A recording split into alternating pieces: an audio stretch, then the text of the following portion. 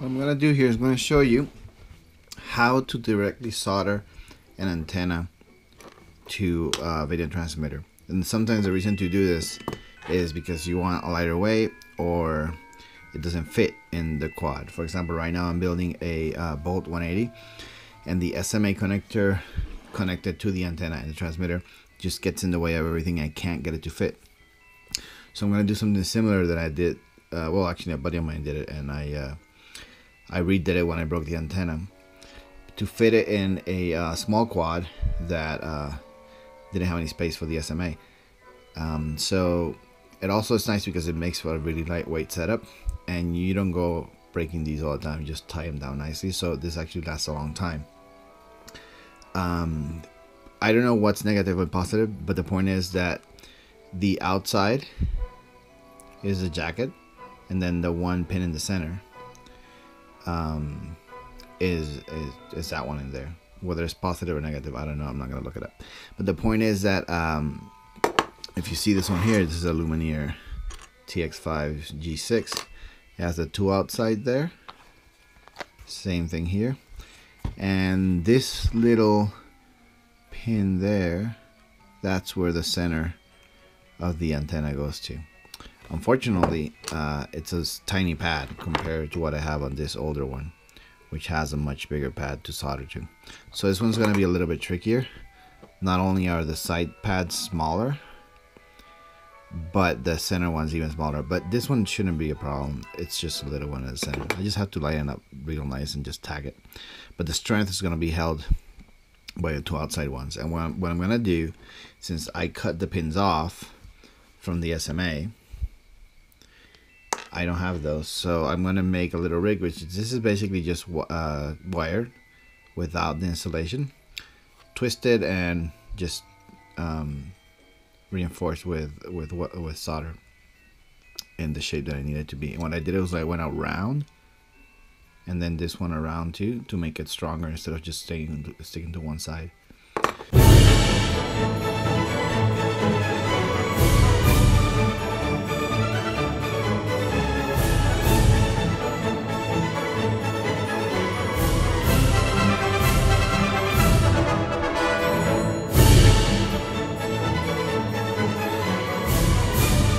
So I have this antenna perfectly well, pretty good, and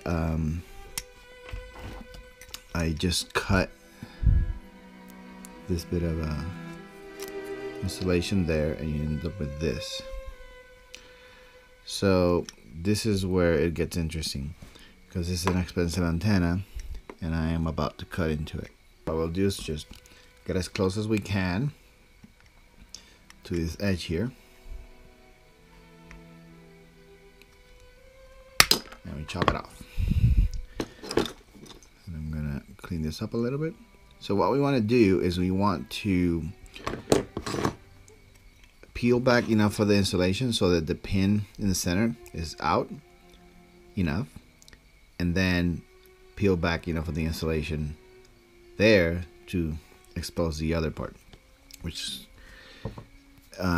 means we're gonna have one part of the outer installation and then the pin in the center.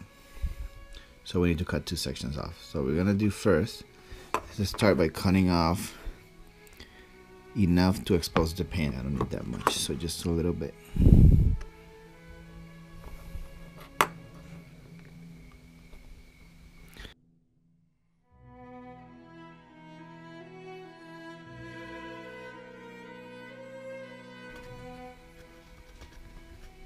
Okay. Let's see now. That's looking pretty good. Okay, so now we're just peel this off. Oop, there it is. Let me clean it up a little bit more.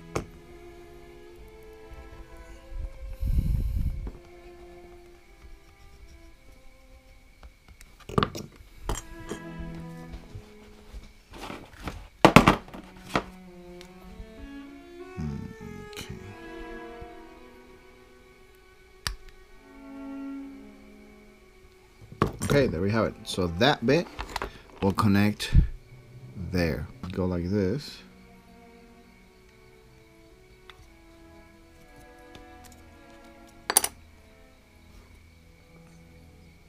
There we go. And just hook that one up to there. Okay, so now we need to expose this bit without cutting the actual conductor. So all we gotta do is remove the red insulation to expose the aluminum below. Okay.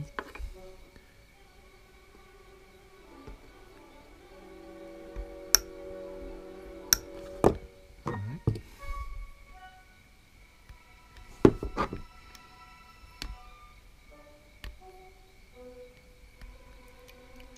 There we go, done deal. Okay, so that part contacts those, and the little pane in the center goes there. So it goes just like that. Okay. So let's go ahead and make the wire part now. Alright, so what I've done is I've taken 18 gauge wire, and I stripped it and removed the conductor. Then I twisted it and pre-tinned it, and then bend it into these two like U shapes. So what's gonna happen is that's gonna go like this, but to reinforce it, that one side goes to the other side and jumps over to this side, and the other side does the same, goes around. Alright, one thing I like to do with all the antennas is add this sort of mesh stuff, and simply because this insulation is nice, but it tends to get pretty messed up and starts just getting ugly. So I like to protect it first. So I'm gonna go ahead and do that first. I use 3-2-1 shrink tubing. So let's put that in there first.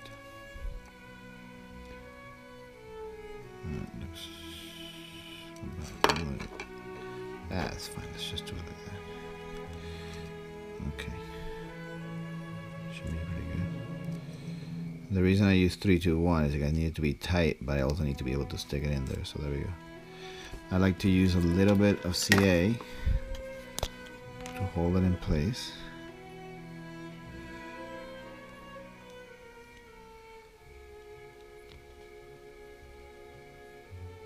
Alright. Just a bit is enough. Okay. And then we can put this all the way in. And of course it doesn't fit. So let's stretch it out a little bit.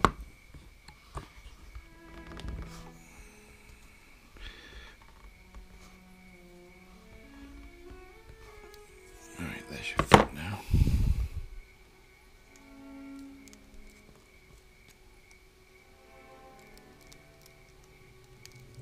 Come on, there you go. Okay, nice. Alright, where's my heat gun?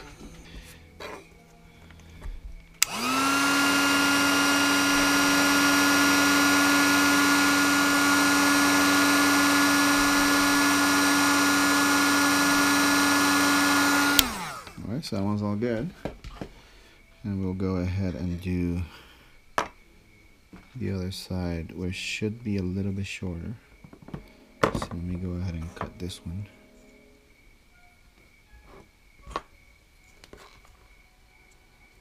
Should be alright. Yep. What I'm gonna do this time is gonna slip this in. Oh, let me stretch it just to make it easier for me. Okay. Alright. I'm gonna slip that in. What I'm going to do is I'm going to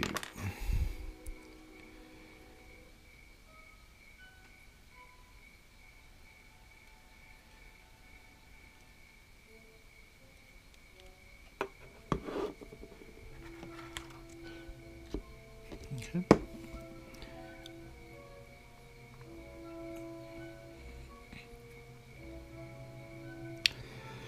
Alright, looks pretty good.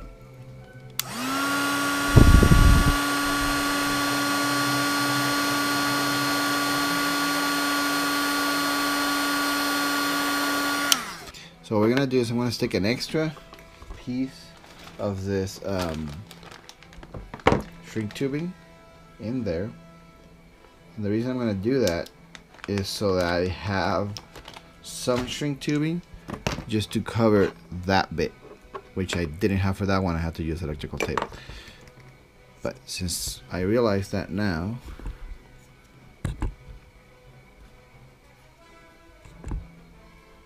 I'm gonna do that this time.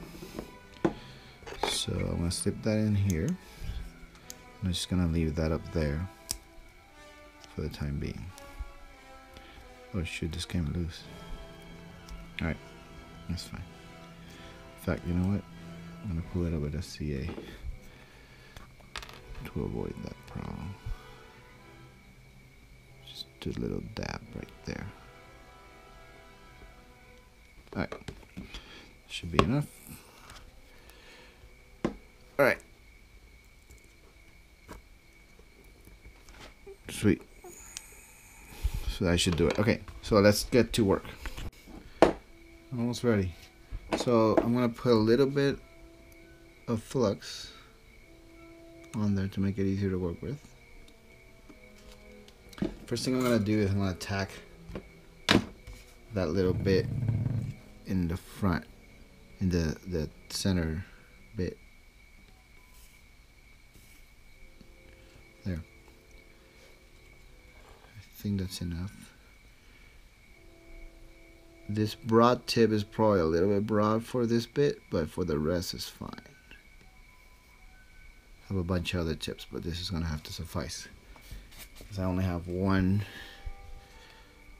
soldering iron and I'm not gonna wait till it cools down. Alright, here we go.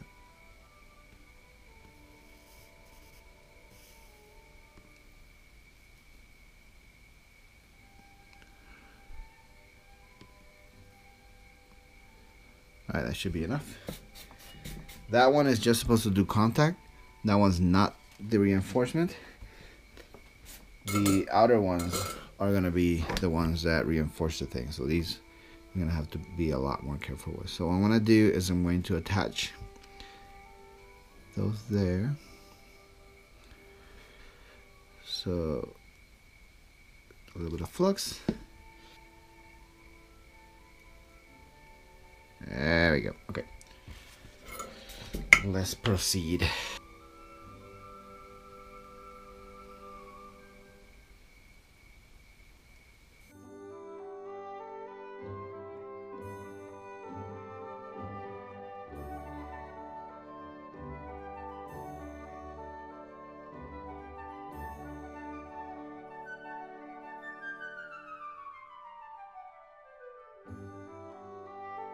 Alright, that looks good.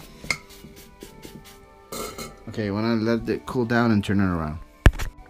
And we're back. Alright, so we got to do this side now. I'm going to put that bit there.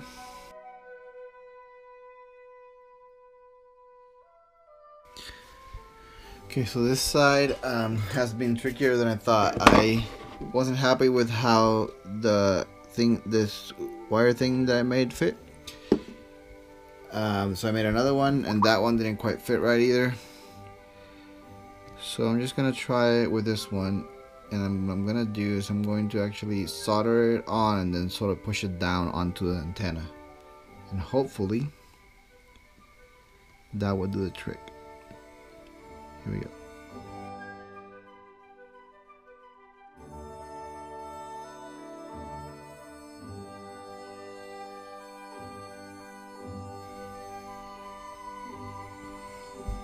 Okay, that looks pretty good.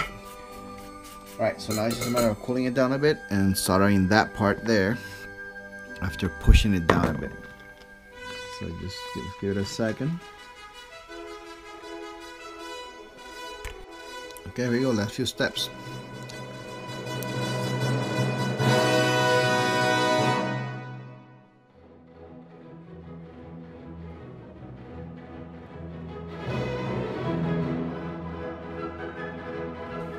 So I went ahead and cleaned all the flux off it. Looks much nicer now. Looks pretty strong. So now it's just a matter of putting it all back together, putting it in the quad and testing it. I had to cut a tiny bit off the case here because it wouldn't fit, because this is wider now, of course, but it should fit just in the case now. So I'll show you in a second. There, I added the shrink wrap, the shrink tubing, and even though that's obviously ground, I didn't know what it was earlier, but it touches the case, so it's definitely ground. It just looks to me like this. And there we have it. It's done, and it fit the case nicely. I had to cut that bit there and that bit there, but it fit the case, so it'll have a nice heat sink. I'm gonna probably attach one of these to there or to there because this thing gets really hot. But there it is. So now the little brat that wouldn't fit before will fit back here. Take this thing off. That'll fit back here. Oh, I have to remove that standoff first, but it'll fit there, and this antenna will come out here. Before, the SMA connector was too thick to fit between those two standoffs and too long, so now it'll fit there just fine. And then I bend the antenna up. So that's pretty much it. Also, another benefit is that I lost 10 grams, because these things are pretty heavy. You got this, and then you have that one. So between these, I think there's about 10 grams here. I know I have weighted, but yeah, so you lose weight. And also the antenna's a little bit shorter, you don't really need it to be very long. So I really like this. It's a bit of a pain, and I don't usually do it unless I have to. And for this build, I had to. So there we go. How to solder an FPV 5.8 antenna straight to the transmitter.